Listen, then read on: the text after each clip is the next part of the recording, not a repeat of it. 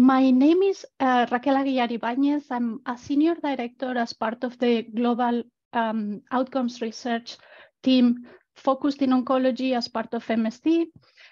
I'm delighted here today to welcome you to this panel discussion focused on enabling the adoption of R in healthcare decision-making.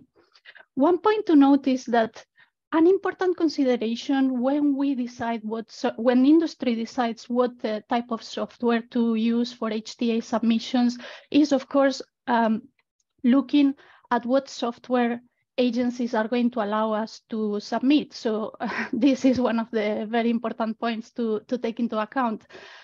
A challenge for us is if only very few agencies are allowing the use of R, then because all the others probably are going to be asking for other types of software such as Excel, there may be less opportunities to use R for those HTA cost effectiveness models. So to gain a better understanding of the intersectoral opportunities and the challenges that agencies are facing in relation to the use of R for HTA modeling purposes, we have here today the privilege of having a panel, a very distinguished group of panelists, each of them bringing a unique expertise and experiences working across different HTA agencies. With this, let me actually introduce you our first panelist, Dr. Kalle Aaltonen. Kalle is a senior specialist in health economics at the Finnish Pharmaceutical Pricing Board in Finland. Kalle is pharmacist by training, and he started working on the Finnish Pharmaceuticals Pricing Board after he finished his PhD at the University of Helsinki. His research interest focuses on statistical programming and health economics. He studied extensively the effectiveness and cost effectiveness of biologic drugs in rheumatic diseases using observational data. And actually, just to mention that Kalle is an R user since 2012, so some time ago already. Our next panelist is Dr. Natalia Kunst. She is a senior advisor at the Norwegian Directorate of Health, and she is also an associate professor at the University of Oslo. Her interests focus on uncertainty and evidence in decision analytic modeling and health economic evaluation. And I hear that she is very well versed in value of information analysis, precision medicine, and health disparities. Next, we have Dr. Anders Viberg. He is a senior analyst at the Dental and Pharmaceutical Benefits Agency, better known as TLV in Sweden. He holds a PhD in pharmacometrics from Uppsala University, and he brings a very broad and special perspective because previously to joining the TLV, he worked in industry and also in consultancy as part of a CRO. So his work focuses on pharmacokinetics and pharmacodynamics, and he has extensive experience using R to integrate different data sources in health economic evaluations. And then now let me also mention our finally, but not least, panelist is Dr. Arthur White. He's an assistant professor in statistics at the School of Computer Science and Statistics in Trinity College, Dublin. And he's also a statistician at the National Centre for Pharmacoeconomics in Ireland. His research interests include Bayesian statistics and medical applications. He has written an R package to perform latent class analysis, and he also has been involved in the development of several other packages for match adjusted indirect comparisons and survival analysis. So let me now take a closer look at the agenda. In the next 15 minutes, approximately, or actually a little bit less now, we are going to be focusing first on the barriers to adopt R. Then we'll be discussing the opportunities that R can bring to increase efficiency in HTA modeling. We will then move to talk about the role that R can play beyond cost effectiveness models for HTA purposes. And finally, we also want to briefly discuss with the panel the views regarding the use of artificial intelligence to develop the required code for R. We'll end up at the end with some concluding remarks from the panel, and we'll have also some minutes for questions from the audience. So with this, let me just quickly say that the views and opinions that we are going to be presenting here by the panelists and by myself are our own and do not necessarily reflect those of our organizations, just as an upfront disclaimer here. So let me actually move to the very first question that we want to pose to the panelists today. So from the perspective of the agency and thinking about a broad perspective, so the agency, the professionals working on it that may have different levels of, they may be at different stages in their career. What are the main barriers in the adoption of R for HTA-related cost-effectiveness models? And with this, actually, I would like to start with Kalle. Kalle, if you don't mind taking this first question as the first speaker. Thank you so much for the kind introduction. Can you hear me? We can hear you. I hope you can understand me despite of my recent cold and my thick accent. But to get to the point, I think obviously the greatest barrier in adopting the R in the HTA is the unfamiliarity of the people working for the HTA agencies, but also for the people in the market access positions in the pharmaceutical industry who we collaborate with. Learning R is not an easy task for a person with no prior programming or statistical background, and since there haven't been any submissions in R, for us at least, the incentive for investing the time to learn R is not hasn't been there yet. And an easy solution would be to hire people with previous R backgrounds, such as myself, but I found that they are not always easy to come by, and the R programming is not the only skill that we are looking for. I think to overcome this, we could retain some familiarity with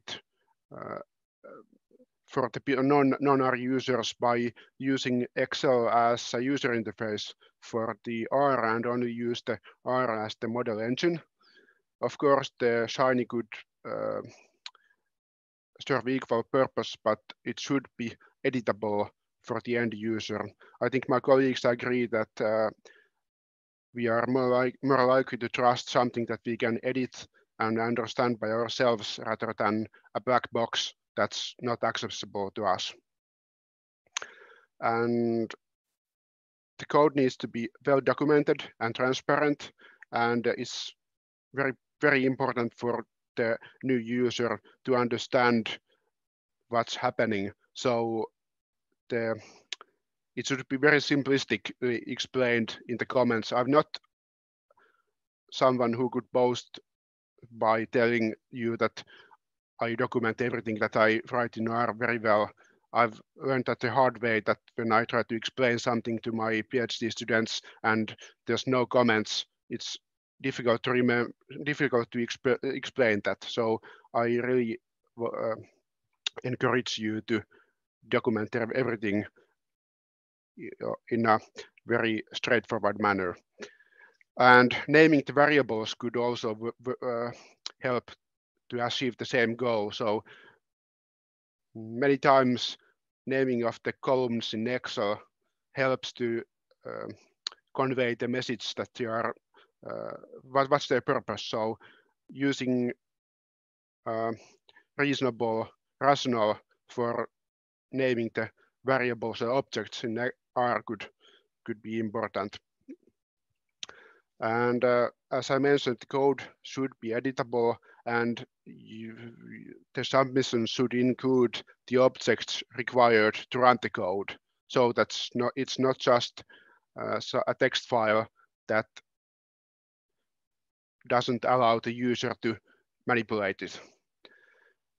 And maybe we could get some insight into how the R models work if there were some available online. For example, a repository for open source R models that could be used as a starting points for training and creating a new models could be very welcome. And furthermore, I would like to say that there are interest among the HTA bodies for uptaking R, and this is backed up by the working group we have among the HTA people working for the HTA agencies to promote the uptake of R, but it's not to say that that includes every single person working for the HTA bodies, but maybe just the people with most enthusiasm towards statistical programming. These are all excellent points. Thank you so much, Kalle. So it's very clear that, of course, the familiarity and the skills have to be there, but then there has to be very transparent documentation available and open source models. So thank you so much for your comments. I would like to move next to Natalia, if you don't mind taking the question as well. Thank you. Sure. Thank you so much, Raquel. Thank you so much for the very kind introduction and also for inviting me to this panel. I guess I should also start with just mentioning that I haven't been working in the reimbursement body in Norway, but I do have experience from all the sectors, the industry, academia, and as well as the government, but it's a part of the ministry. But I did talk with my colleagues from the reimbursement body as well about these topics. Just building on what Kalle said, I think in my opinion, one of the main barriers is the fact that in the current practice, the manufacturers develop a global model, which they thereafter distribute to all countries.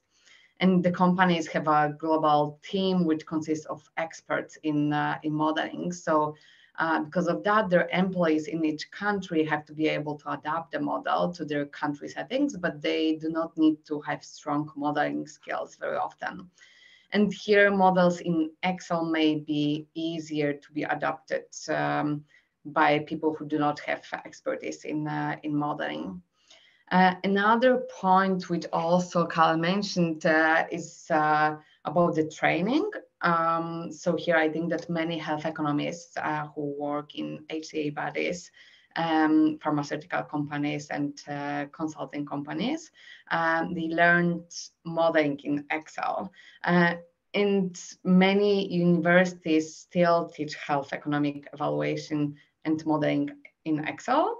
And even though this is changing, also in our courses at the University of Oslo, where I have been teaching, we have started to teach in both Excel and R, so that the students are kind of exposed to both of the software. But we do see that still Excel is still being used the most, so like they should have also skills in Excel when they go on the job market.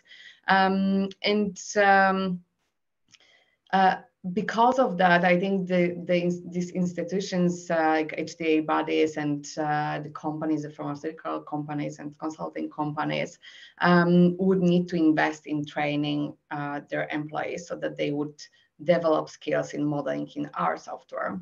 And some employees may be hesitant to that change as well. That varies depending on the personality. Lastly, I would like to also mention that from the governmental perspective, there is usually a structured process for reviewing and documenting HTA and submitted models. And this process would need to be adjusted as well.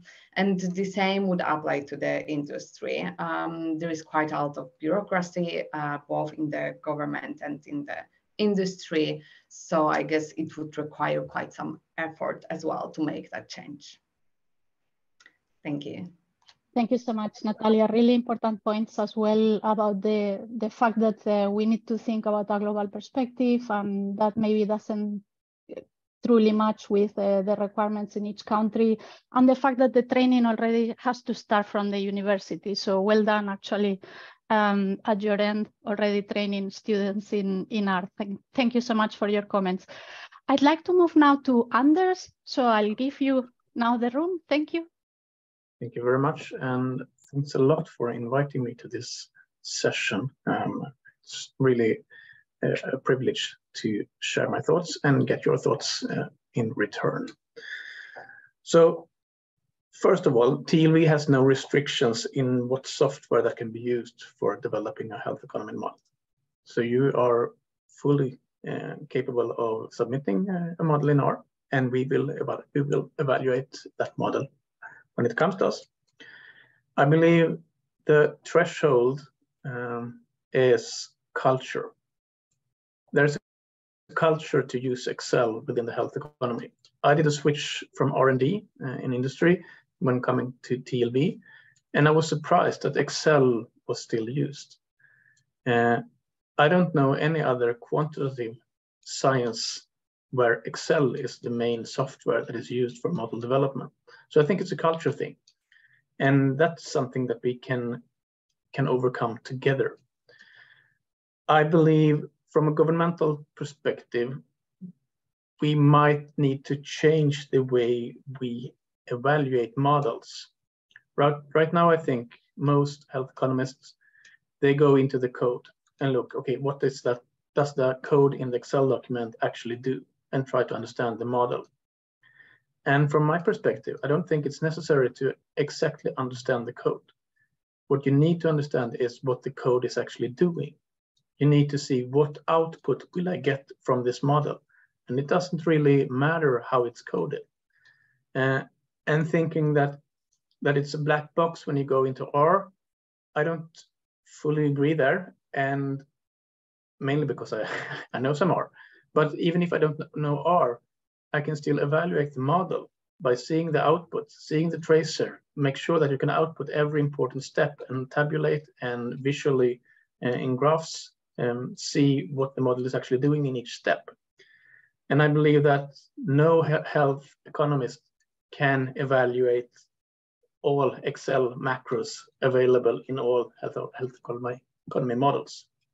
So I believe that knowing some R will make it much more easy and more transparent to evaluate the model in R. But I think we need to change the culture.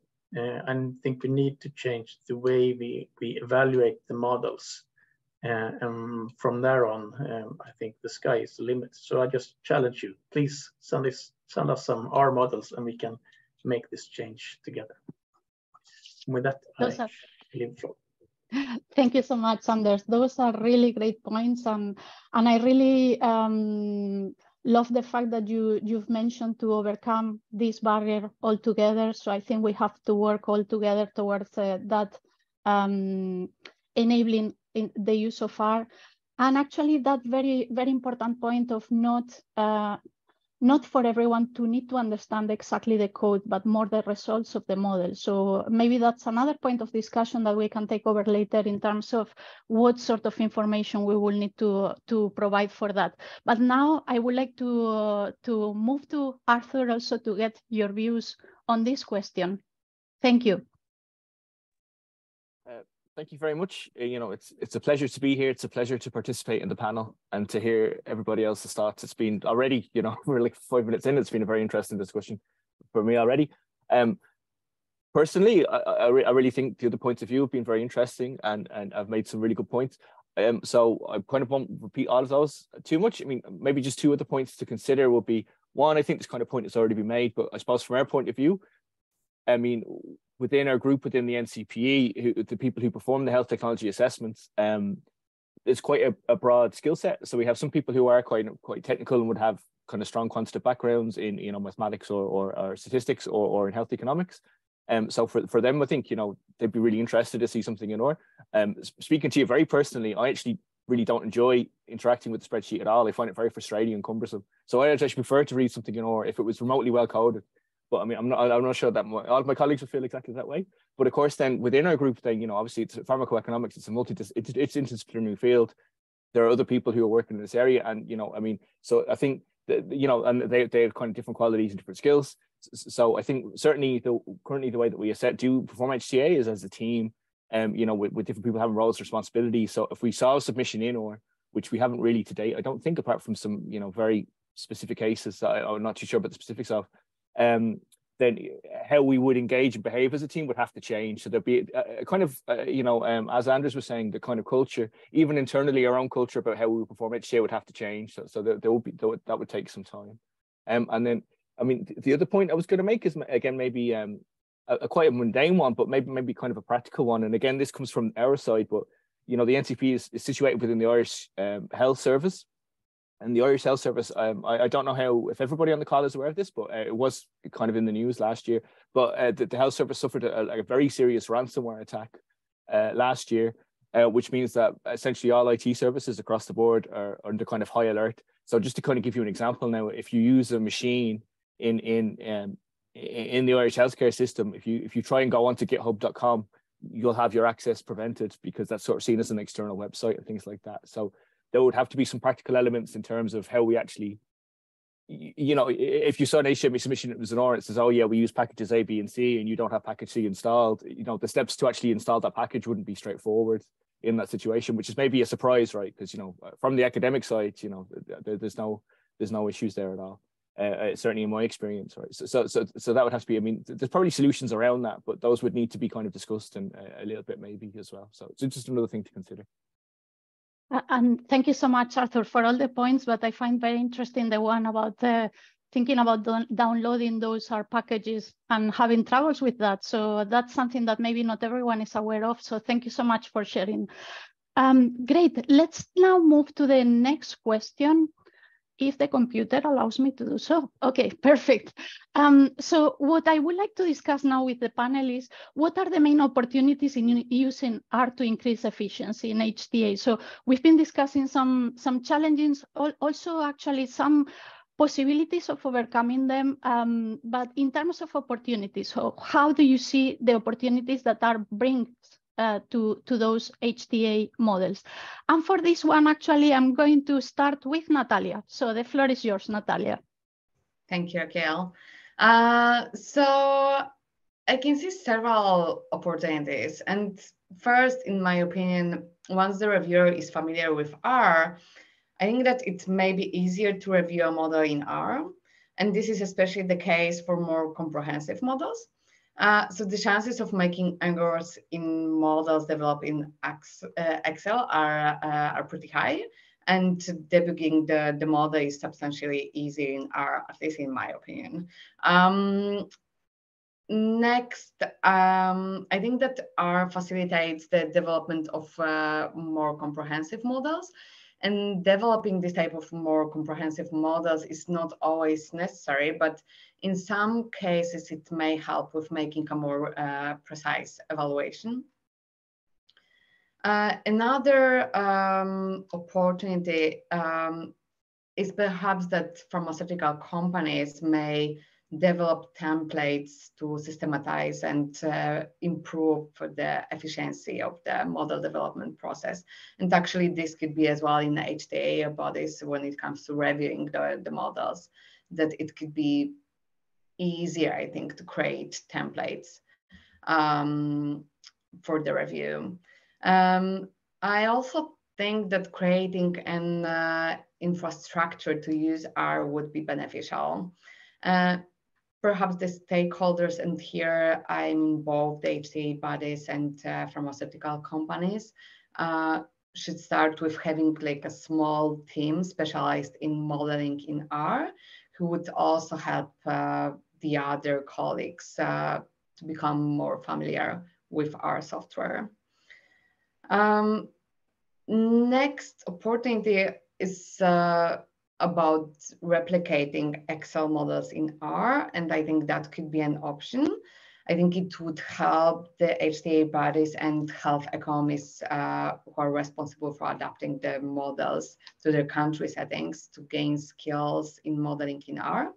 It may also help in appreciating the benefits of modeling in R, However, I think that for this to happen, some incentives for pharmaceutical companies would be needed, as they would need to develop 2 models instead of 1 in Excel. And finally, I think that R-HTA would be very user-friendly. Although I believe that HTA bodies prefer to have access to the model to be able to validate it as well and to dig into that and make some changes themselves as well. At least in Norway, that happens pretty often. So here, perhaps including or submitting both the R-HTA as well as the model itself developed in R could be an option. Thank you. Thank you, Natalia. These again are very important points. So I really like the idea of the incremental approach so that you can upskill people to really learning those skills, and the fact that there should be and actually there is, but maybe more oriented open resources, these templates that can help companies develop those models. So one important point that maybe we can think about, and the rest of the panelists will be great if any one of you can comment, is you mentioned about the comprehensive models. I wonder whether there are some specific areas where are maybe more suited to be used, like it can be therapeutic areas, or it can be specific types of models that need to be implemented. So with this, I thank you again, Natalia. I'm going to move to our next panelist. In this case, I will ask Anders to provide your views related to this question. Thank you.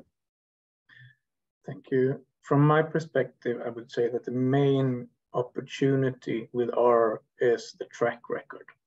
You have traceability. Quite frankly, when you have an Excel model, the traceability sucks. It's so easy not knowing what actually happened. If you have a script-based model, you actually know what happened. You can have an output file where all the parameter estimates and the model is actually written down with a timestamp. So you know what, when you produced some kind of ISO or quality, this is actually what fed the model. I think we can have better output. We can standardize in a much better way. I believe that the agencies, we need to come up with some kind of guidelines, probably, eventually.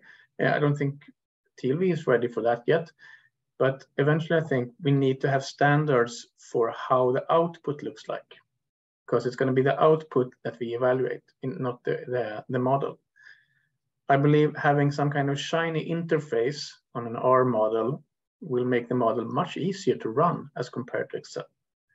You can clearly define what endpoint or what variables should be adjustable and what should be fixed. And you have that in the model, because I don't think any agency is really that eager to go into an Excel macro and adjust the macro. But what we want to do is to adjust some assumptions, pivotal assumptions in the model. And that is something that you often can do if you have an R shiny interface. And I believe, the efficiency in R is much, much better as compared to Excel in runtimes. But coming back to my first comment, I think the main opportunity is the traceability. Comparing how a regulatory submission looks like, how you trace everything when it goes to GLP and GCP, and how a regulatory submission looks like. It's very different as compared to how we have a track record in a health economy model. So I believe a script-based software will be much easier to have a track record. And with that, I leave over to the next speaker. Thank you so much, Anders. Very important points about traceability, and definitely about maybe identifying those outputs up front, that we can use some user-friendly interfaces, but the outputs have to be clearly identified up front. So thank you so much for sharing all these points. I'm going to move now to our next speaker, and now what I'm going to give the floor to Arthur. Thanks. Yeah, so I suppose one benefit I think was being touched on already would be the computational efficiency. So you'd expect something in order to run better, to run quicker than it would be in Excel. Sometimes what we see then as well though is if something needs to be sped up, then I guess there'll be a macro or something. There'll be something coded in the back end that'll be coded in Visual Basic. So I mean, something like that is actually very hard to scrutinize, and like if that was implemented in or that would probably be much easier to assess and to see how well it was doing. I guess kind of as a related point, I think what the other two speakers have mentioned is this idea of kind of standardizing practice, and kind of probably related to that then would be I kind of this idea of having something script based and being kind of standardized. I mean, kind of related to that then I guess is the idea of, particularly probably in like you're sort of, I think you indicated already, Raquel, in terms of problem areas, so areas where there is more interest, we could have these kind of standard packages that we could use, and potentially, and there's an appeal there too, right? Because if there's a kind of standard, kind of consensus package out there for specific kind of models that we use, or suites of packages that could be used, then that also speeds everything up, right? Because we're kind of clear about how, what's being implemented and how it's been implemented. So, you've got a kind of almost like a global model that everyone kind of agrees that they'll base what they're doing on. So something like that could be really appealing. I think there's been something in this area already, a little bit, some kind of something in the open source value project. It's not something I know a huge amount about, but it's probably something that could be worth investigating more.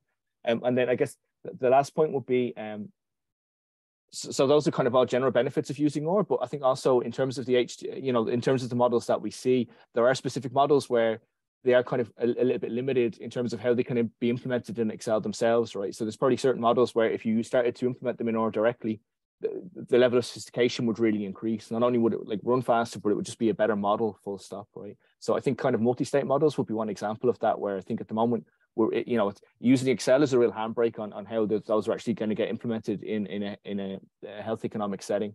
So something in that direction where, I mean, that would really be an incentive to use OR, because you could get a much clearer understanding of the value of the benefit of the drug. These are great points again, Arthur. Thank you so much for that. So there's clear optimal use in some specific types of models. And actually, I think we need to think about these standardized models. For example, if we think about some of the packages that are out there, I think some of them may be better accepted than some others. Like I think in general, FlexServe is going to be very well accepted, while if you think about HESIM or if you think about HEMOD, those may be a little bit more questionable in some cases. So it's really good to hear your points and for us to think about those standardized packages and specific uses in some type of modeling area. So thank you. I'm going to move now to Kalle for your views on this question. Thank you. Thank you. Before I joined here, the Pharmaceuticals Pricing Board, I did some modeling myself, and I really found that the predict function in R was really convenient way to move the results of regression analysis to extrapolation. And that was a very convenient way to use regression modeling in a patient-level simulation model, which brings me to answer your question. I think the benefits of R could be realized first in patient-level models, which are very computationally intensive using Excel and maybe somewhat cumbersome to review and to code.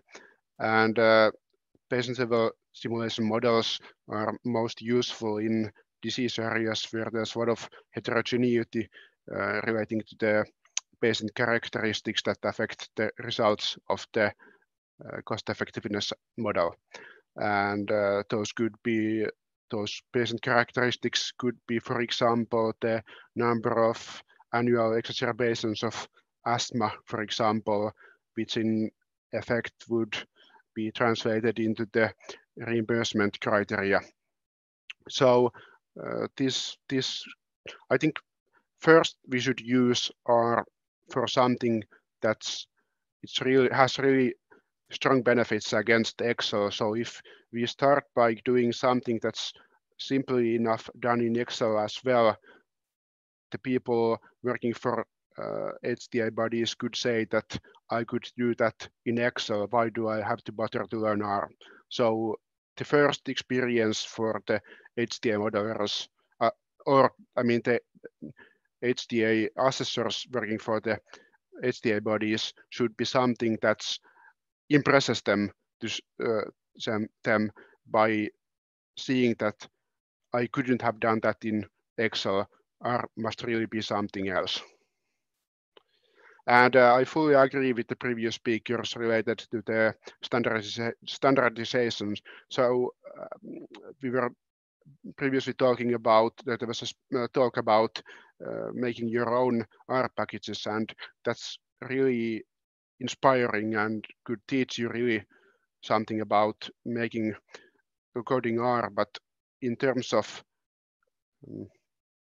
standardization, it might not be the best fit for HTA submissions. I think we should use peer-reviewed packages that we can all agree on, and the models would be easier to interpret from one model to another. Thank you so much, Kalle. Thank you. Excellent points again, and thank you so much for pointing out the therapeutic areas where you think this can be really used. So it's clear that in those areas where there's more complexity, heterogeneity, the R is going to be a really good software to use. And then that point about the validation of the packages to be used in HTA. So very important points, all the points that you made, and I got particularly these two, so thank you. Let's now move actually to our next question. And the next one is about your views on the, actually I think I went too far. What's the additional role that you think R can have beyond the HTA-related cost-effectiveness models? So for this question, actually, I'm going to start with Anders. Yes, I work at the analysis department at TLE, and we do not only health economy, we support the assessors who evaluate the health economy, but we do a lot of other types of analysis, like the pharmacy market. We supervise the pharmacy market. We look at costs of pharmaceutical products and so on. And our bread and butter software is R. So that is what we are using for our analysis. And I believe it's very useful for data management, for example. It's useful for incorporating different data sources. And that's how I think we will more and more evaluate health economy models. We will use real world data from, for example, the comparator, if we want to integrate different types of data sources. And there I think R is very good at incorporating different data sources. We use R for estimations. All the survival curves, or most of the survival curves, are actually estimated from R or SAS or whatever software, and then you incorporate it into Excel. What if we can use one software for the estimations and model development? I think using R for several different purposes makes it easier to switch between different data sources. And that's one of the reasons why I think R is a very good software for continuing. And there I leave. Thank you so much, Anders. Very important points, particularly now that we are having more and more access to electronic health records and real-world data in general. That sort of integration of data analysis with the modeling, it's a great opportunity, and it's a great use beyond just using R for modeling purposes. I think it's happening in some way. Actually, probably R is being used very much on that data analysis, maybe a little bit less in the modeling, but there's this opportunity for the integration. So thank you so much for your comments. I'm going to move now to Arthur to get your views on this question. Thank you. Yeah, thank you very much. Yeah, I mean, so is many potential uses. I mean, in the NCPE, we carry out our own research. So some of that is kind of methodology driven. So we have people who have expertise in things like network meta-analysis.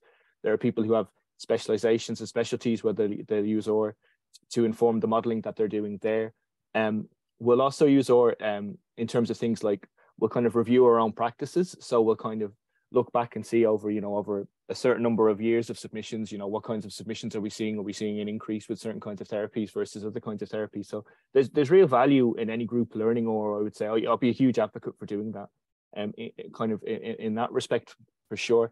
I guess the other place where there's opportunities would be in terms of these kind of database management, in terms of kind of managing data. So often with health, in the health system, you can have like, kind of big registries of data and things like that. We actually don't do very much of that with the NCPE. I think potentially, very broadly speaking, the Irish Health Service is maybe a little bit behind. Certainly, say, I mean, our peers in the UK, for example, maybe would have a clearer sense of what's out there in terms of just how well managed the data is, how easy it is to access, the kind of overall quality of the data. So when people in a group sometimes do get access to data, but it takes a long time. It's kind of a very drawn out process. But obviously that would be one place where it would be great to have information about, if you could draw on that and use that information to help inform aspects of the HTA to give a kind of broader sense of the context, that would be very valuable.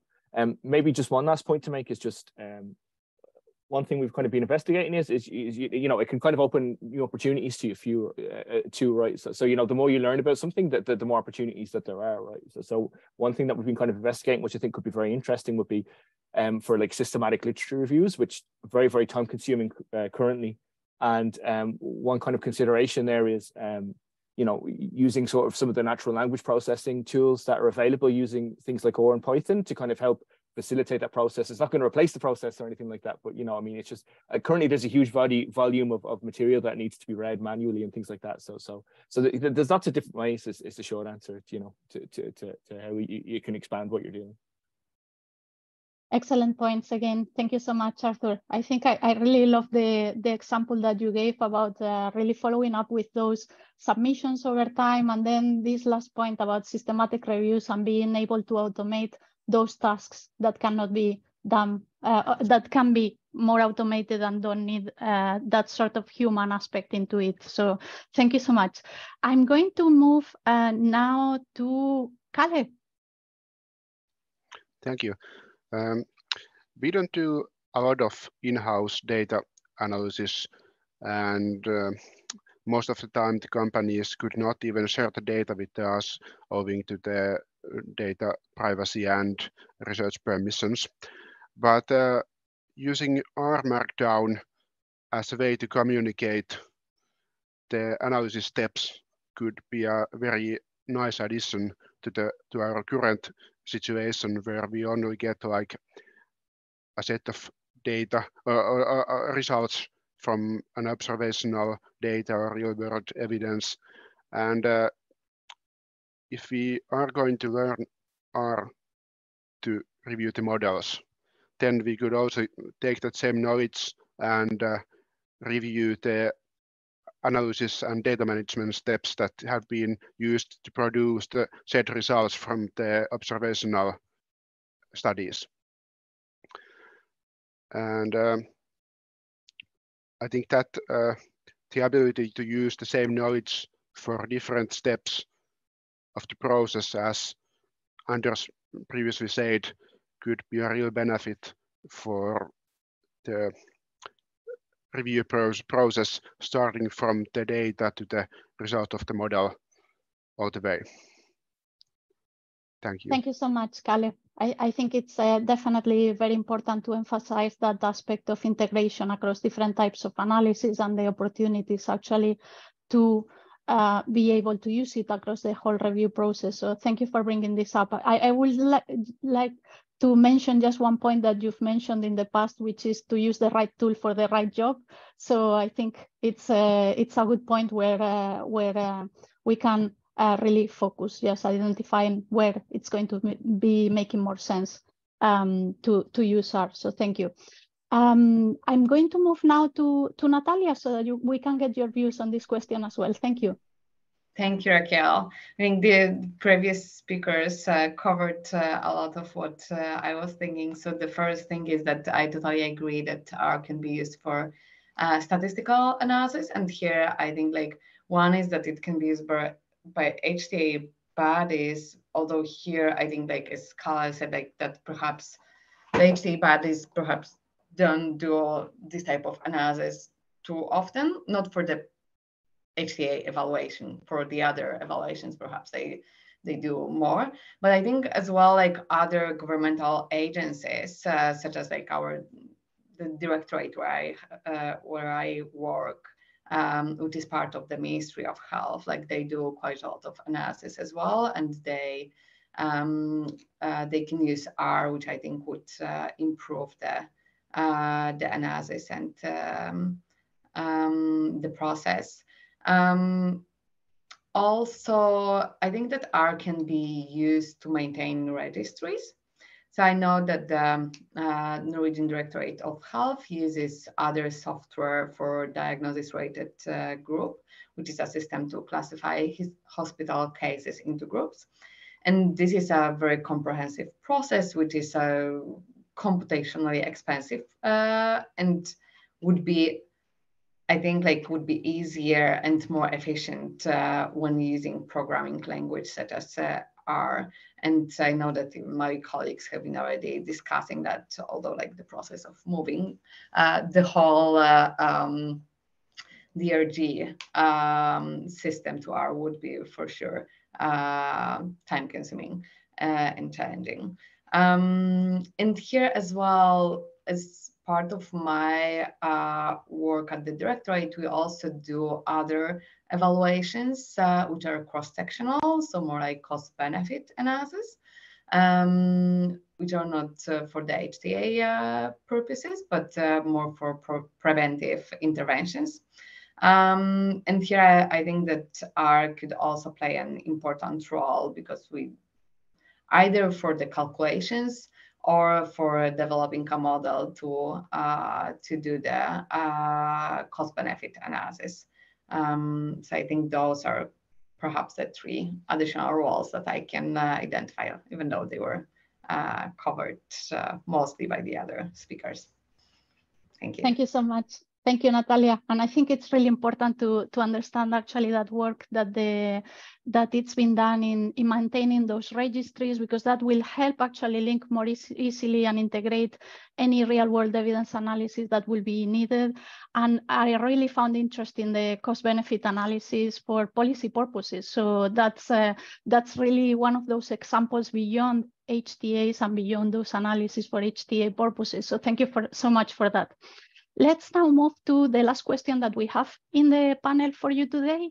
And for this one, I would like to discuss with you all what is the role of artificial intelligence to develop R code for HTA purposes.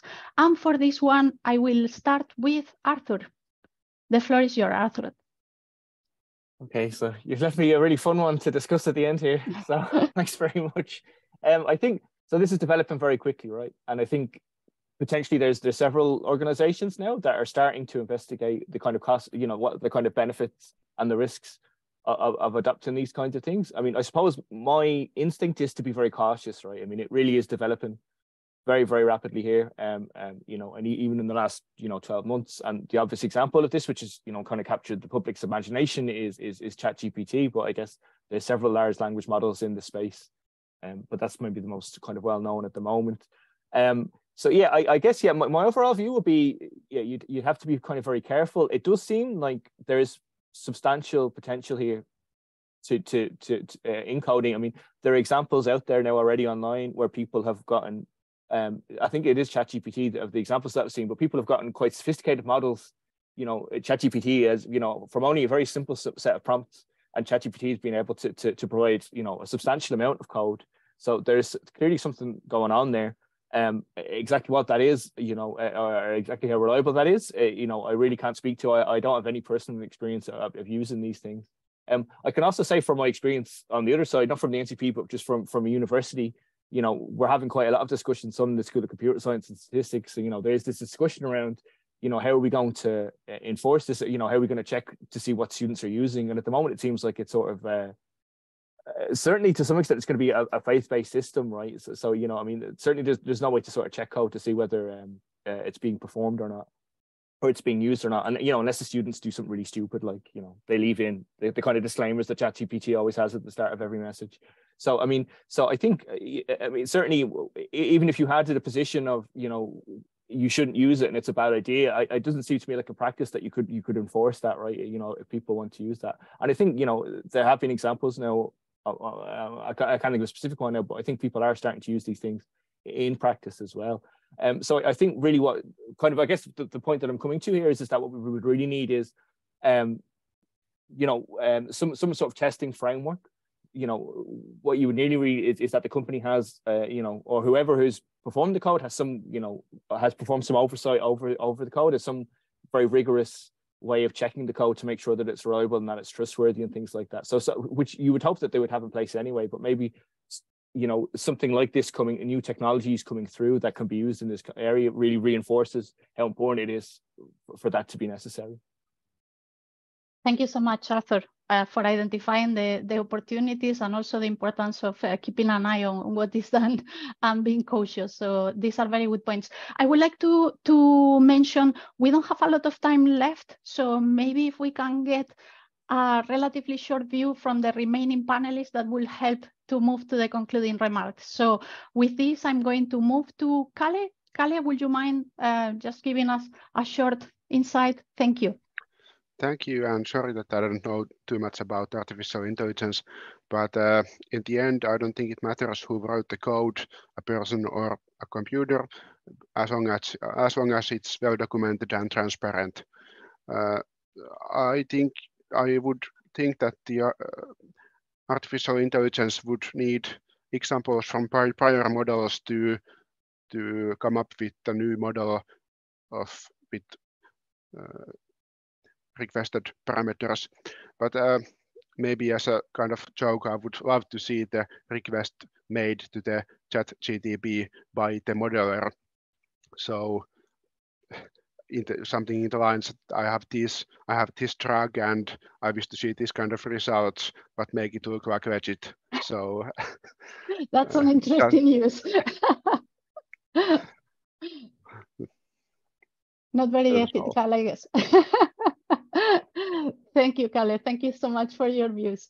I'm going to move now to Natalia, please.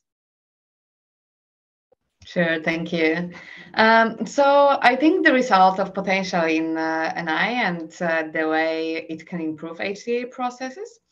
More specifically, AI may be used both in improving the analysis, performing more comprehensive analysis. Further, it can also be used to obtain better evidence and obtain previously unavailable evidence, which can be thereafter used to inform the model and improve HTA process.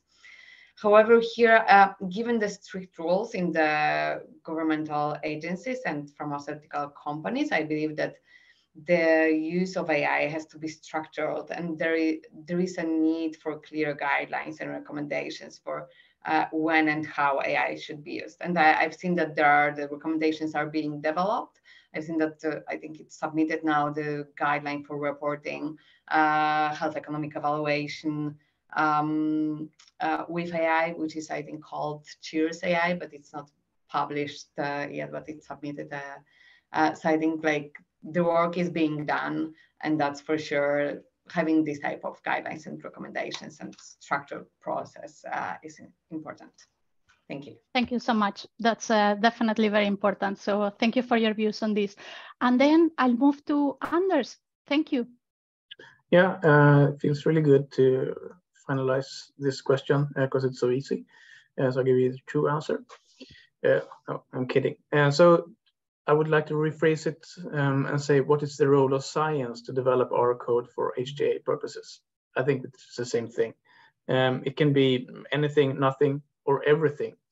And AI or science, if you're going to use it for HTA purposes, I mean, you need to validate it and it needs to be reproducible. And so it's no difference. It's just one tool, like all the other science tools. So view it as that. You need to validate it and explain and show why you used that method, and it needs to be reproducible. So I don't think it's any magic in AI. It's the same basic rules that apply to all science when it comes to AI. Mm-hmm. Those are very good points.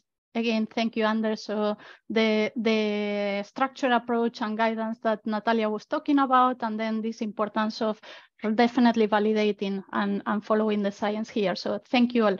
I'm going to ask the panelists to give a very, very quick concluding remarks before we move to the question and answers, and it should be relatively quick so that we give some time for questions. Thank you so much.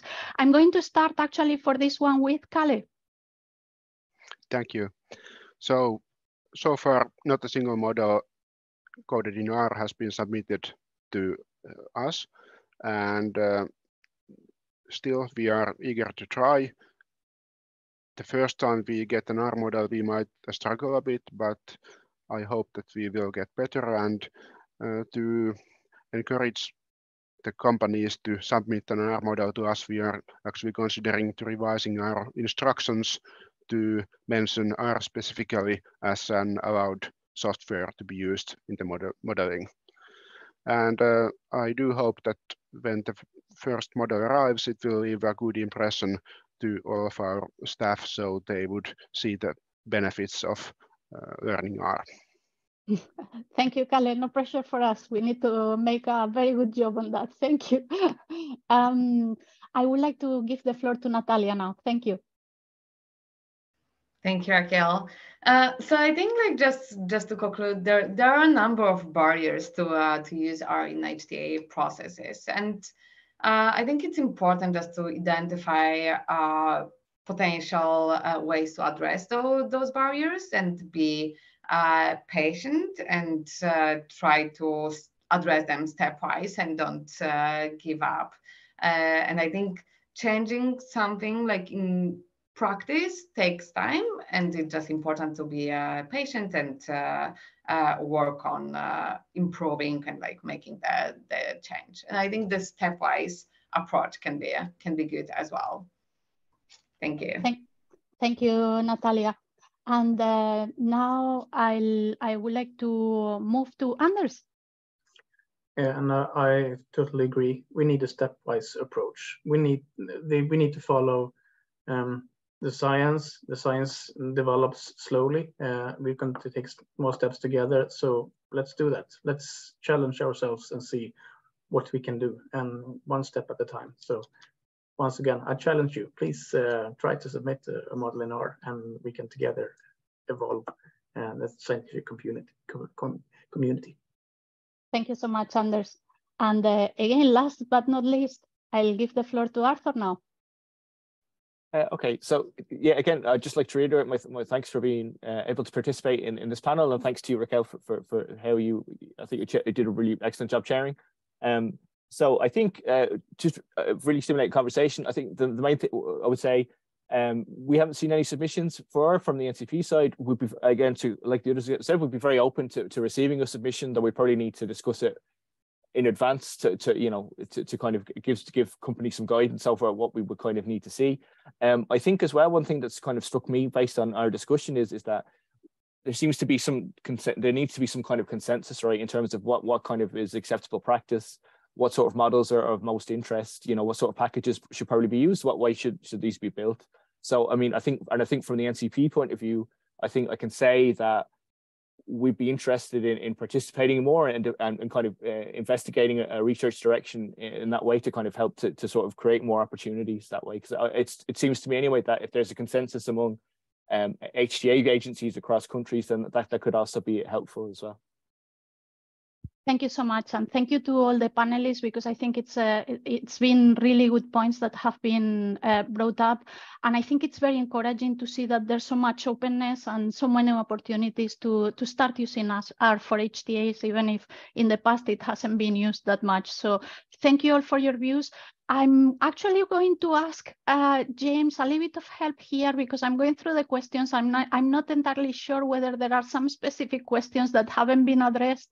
So have you been following the chat? Any question?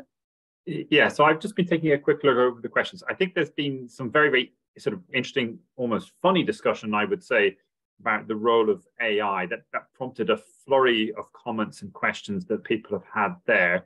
I might invite Robert Smith to maybe to sort of to come on and just share some of his observations, and then Howard might come back in on that. I just invite some of the particular people who've been commenting there, and then maybe we might also go back to a question that Omar asked about validating models as well. So actually, maybe we should go to Omar first, because there was probably a slightly more serious discussion about model validation that he had asked, and there were a lot of responses. So I don't know if Omar is happy to unmute himself and ask a question, and maybe we can just rehearse a little bit of the discussion that was going on in the chat.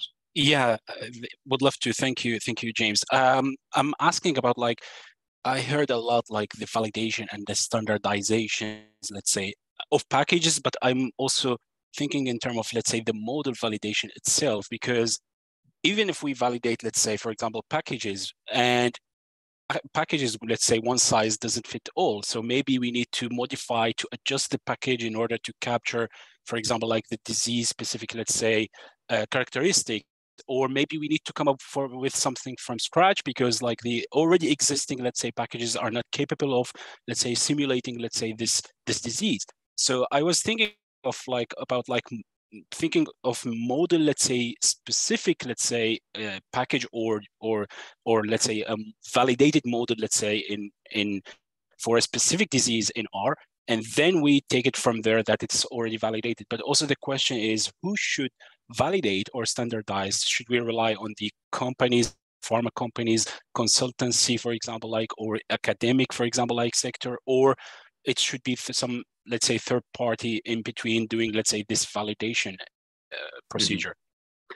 So maybe I can provide a halfway of a response to this. This was a topic that we discussed at a previous meeting. I don't know if it was last year or the previous years, and I think I remember Dawn Lee maybe had particular set of comments on this. I don't think she's on the call today, but we did have a discussion about, whose responsibility was this, who can be trusted to go and do this. And I think the resource questions that I think Howard raises in response, and that you've touched on too, are important about, how can we expect somebody to do this? Do we have a failure that, if no one has an incentive to do it, this work will never get done, and so on.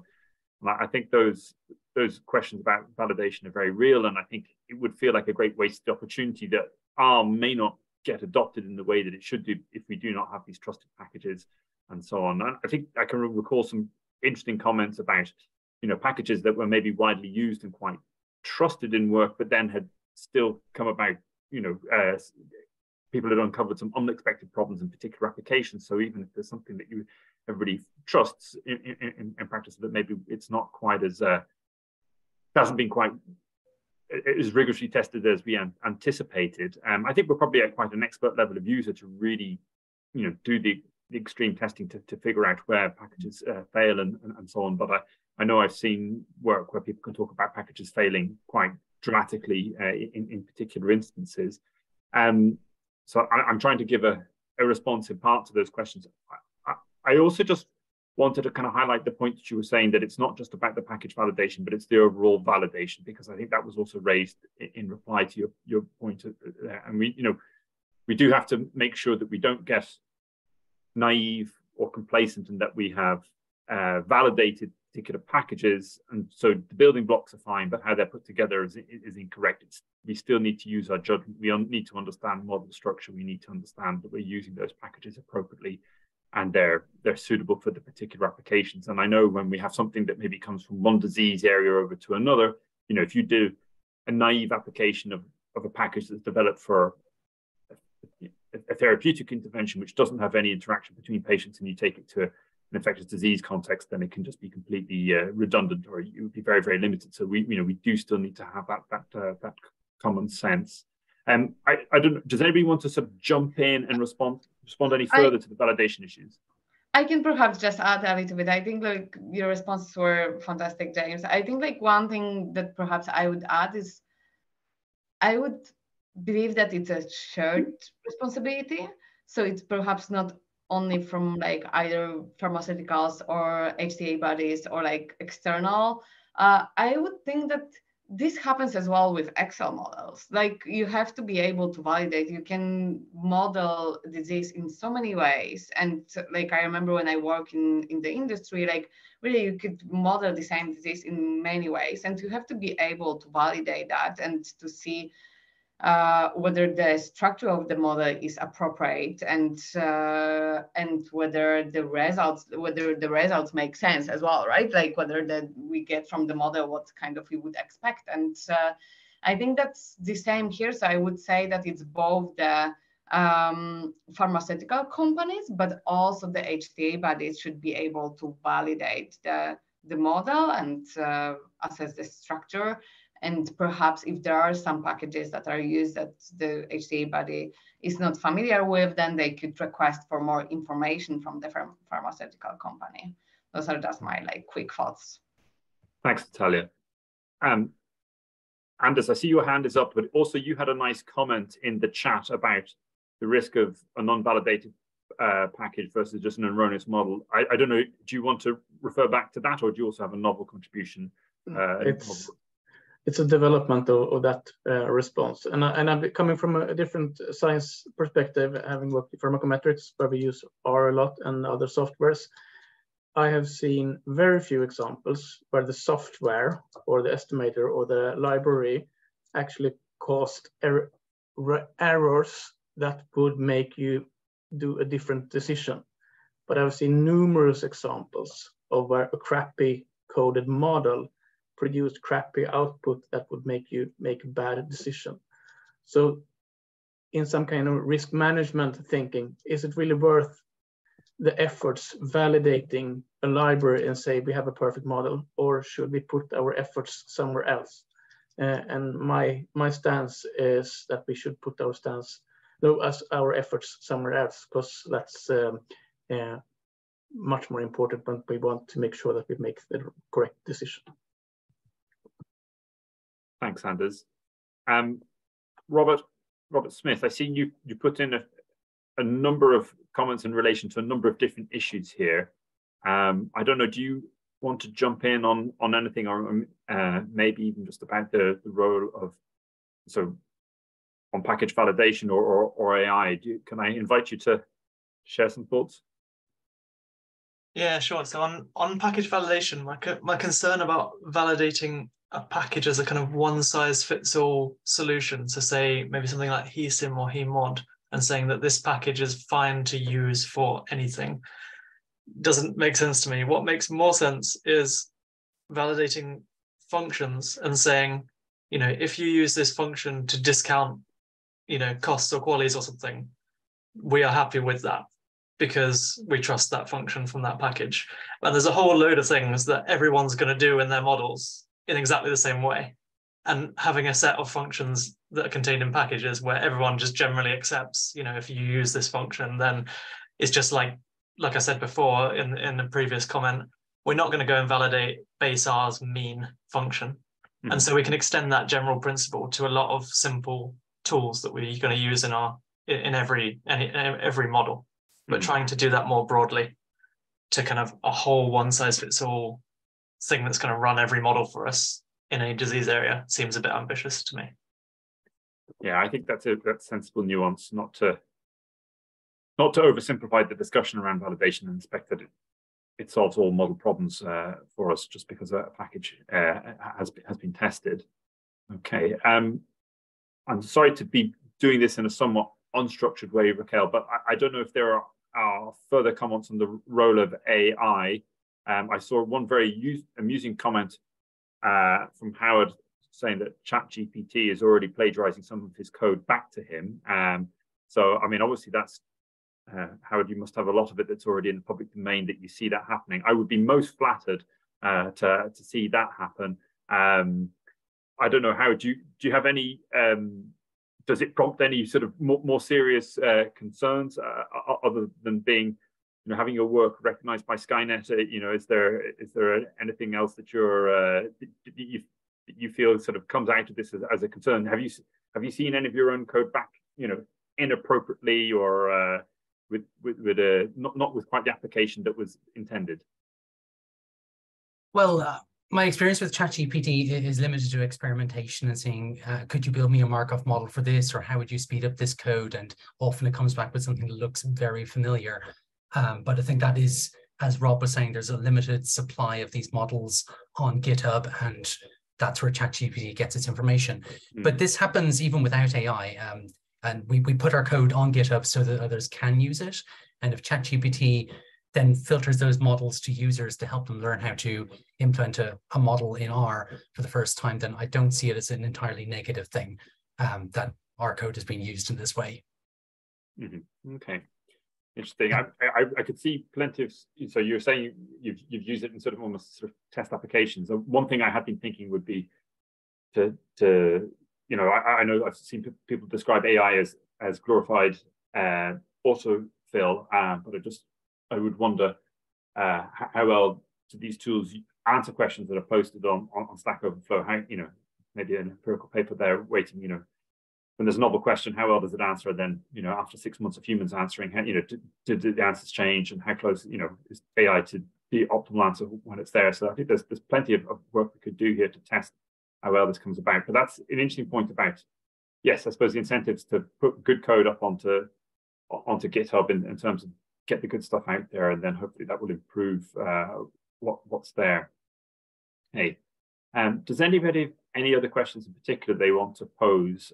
We've got the panel here. It's got a group of experts. It's good to catch people if people want to ask a specific question.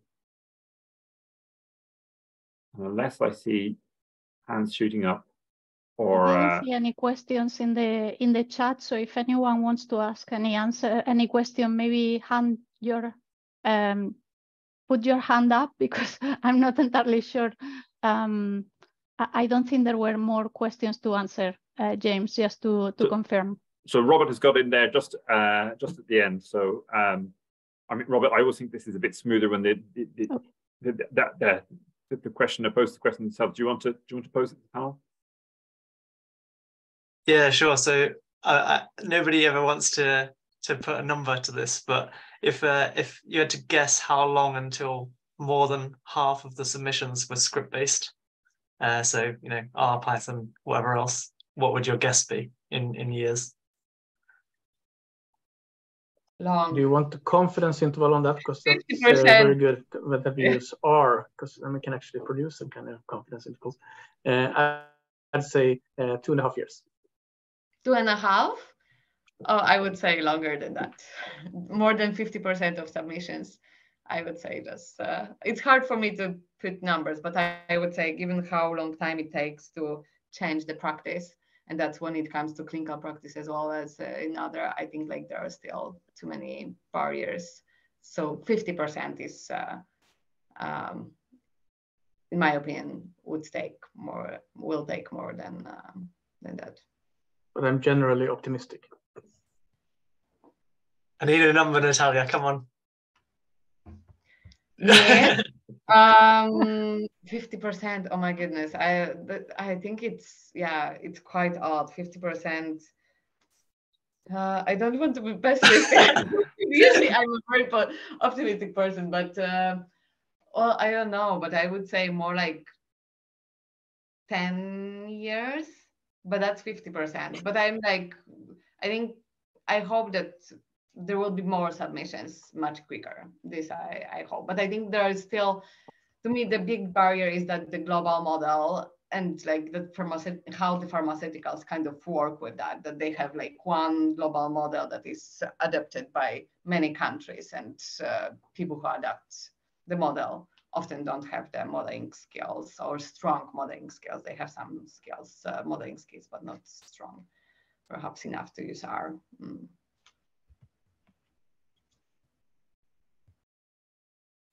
If I can say something. I think I'm very much aligned to Howard's answer there. I have to say that, and Howard, just for everyone's information, you identified 20 years. I guess the challenge is, I think there are some agencies that are very well positioned to take on our models, but if we think about maybe agencies that are starting developing their HTA processes across the world, I mean, they are in a very incipient state to develop those models, and maybe the point is, how do we help them to get trained in R so that they can start developing those models in R? But there's a lot of expertise that is being developed, and it will take a while, particularly with some countries that are maybe starting to develop those HTA models and HTA processes. So that's one of the points we need to focus on, work together and see how we can help each other to improve also that use in some other countries. But it took less than a year to develop a COVID-19 vaccine. Yeah, that's well, that's questionable. I think they were working on that for 20 years, but they could push it forward in 1 year. And we have been working with R for several years as well, so we didn't not starting from zero there either. But there, I think we have to think about the consequences and the need that was then and here. Like we do, like having models in Excel works. It's not that, you know, it doesn't work. Like there, we can make it more efficient, etc. with R, but you know, the consequences kind of not developing models in R are not that serious as with COVID, I would say. So the incentives perhaps are not as high.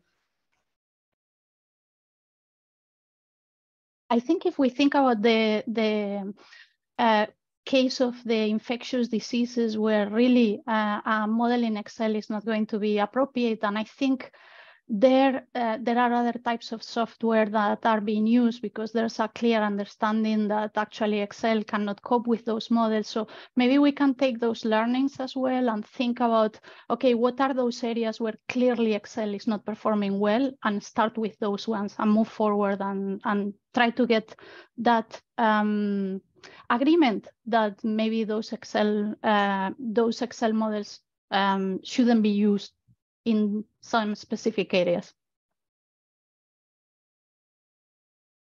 Can I suggest, there's been, I think it'd be very heavy tail distribution, right? There's a lot of uncertainty. It could take a long time, but I would suggest as well that maybe the hardest part will be to get started. I would imagine for some companies, once they kind of make that plunge and they break through, I think, you know, going from say 10% to 20%, I think almost that would be nearly the barrier we've broken. That would be my kind of, and I know why you said 50%, Robert, and it makes sense to think that, but I would kind of suspect that.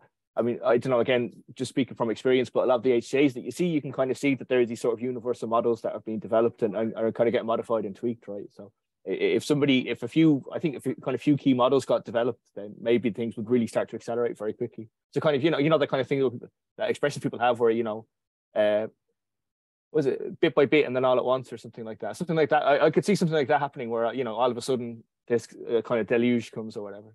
But I just, what time frame that's in was very hard to say. But it probably is a bit longer than we'd like it to be.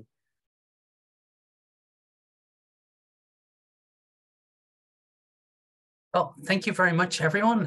Thank you, Raquel. Thank you, Anders, Arthur, Natalia, and Kalle. It's been a really excellent discussion, and thank you to everyone in the comments. Sorry, not everyone had a chance to talk, but we'll have to close the session now because many of us are now going to converge on York in person. Hopefully see many of you there tomorrow morning at 10 a.m. BST, and everyone else hopefully online, and then again on Monday at 1 o'clock. So thank you again to everyone. Thank you, everyone. Thank you very much. Bye-bye. Good day. Thank you. Thanks a lot. Thank you.